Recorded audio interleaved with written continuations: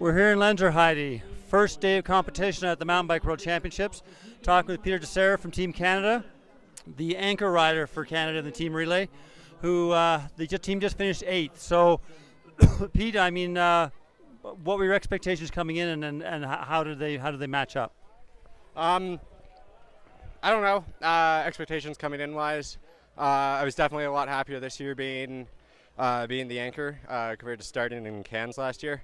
Yeah, I knew the pressure was going to be on. I honestly, with the team that we had, I thought we could have went top 5, but everybody rode great. Sean had a killer start despite being caught up in a crash. And then Carter, I'm guessing his lap time was close to mine because he was flying, if not faster. And then the girls pulled through really well. I tried to do what I could at the end. The gaps were just a little bit big. I reeled in a few riders there, so I was happy with that. And it's just good prep for Saturday, I think. So if the course is able to remain dry over the next few days, it's going to be like phenomenal and super fast. But with the forecast, it looks like it's going to go back to being a slip and slide.